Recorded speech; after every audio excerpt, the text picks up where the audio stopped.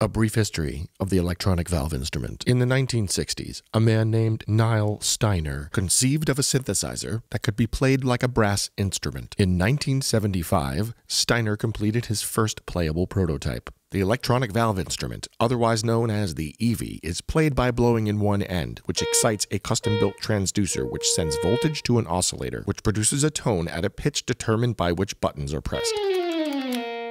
This early iteration of the EV is fully analog. This means that all of the tones you hear are produced by electricity. It has no MIDI capability. However, this particular instrument has been outfitted with control voltage outputs, allowing interaction with synthesizers that accept control voltage inputs. And while this may all sound very cool, anyone who plays an electronic valve instrument is a total dork.